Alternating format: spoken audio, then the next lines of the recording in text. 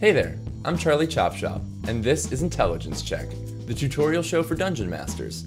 Though today's episode is for players and game masters, so stick around for 5 Roll20 tricks that saved my life. Select the pointer tool, then right-click and drag on the map to adjust your view. This is much easier than trying to use the browser window's scroll bars. With the pointer tool selected, left-click and hold to make a ping somewhere on the map that other players can see. You can change your player color by clicking the small color square next to your name at the bottom of the map.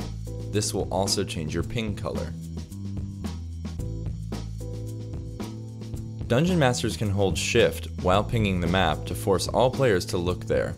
This is useful for Dungeon Masters who are streaming their games using multiple browser windows. If you have a second monitor, you can set your character sheets to pop up in a separate browser window. Click the settings cog at the top right, scroll down, and then click Use Window Pop-outs for Characters. If you aren't using the window pop-out feature, you can double-click the header of any character sheet, handout, or compendium article to minimize it on your map. You can drag the minimized sheet anywhere you'd like in your browser window. When you need to access it again, you need only double-click once more to reopen the sheet.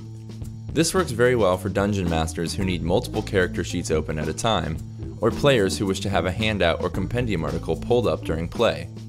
If a player character or NPC token is linked to the proper character sheet in your Journal tab, you can select the pointer tool, then hold Shift while double-clicking the token to automatically open the character sheet.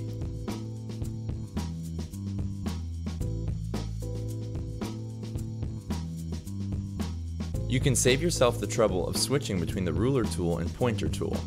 Measure a path by dragging your token and clicking spacebar before you drop it in its new location.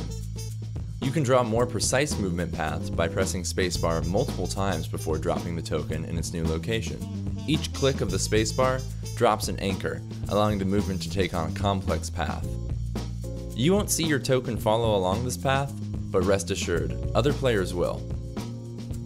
You can select any token with the pointer tool and press spacebar to see its last movement path and the distance it traveled.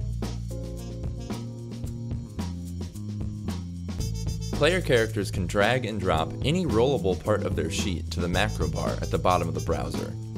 This will create a macro button that will allow the player to use this roll without opening their character sheet. To use this feature, click the Collections tab at the top right and make sure Show Macro Quick Bar is checkmarked. Keeping frequently used attacks and abilities in this bar can really speed up combat. You can turn off the player avatars that are cluttering up your map by clicking the settings cog, scrolling down, and setting player avatars to Names Only. If you're not using Roll20 voice and video, it may also be a good idea to turn off these settings in this menu. You can change your in-game screen name in this window.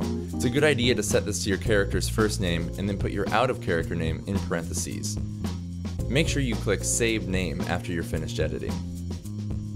If the Game Master has music playing in the Roll20 jukebox and it's getting too loud for you, you can always turn down your master music slider in the Settings menu without affecting what other players are hearing. Thanks so much for tuning in. If you found this tutorial helpful, don't be afraid to hit that subscribe button.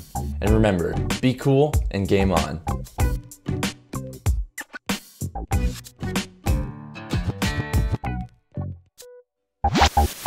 Chop Shop!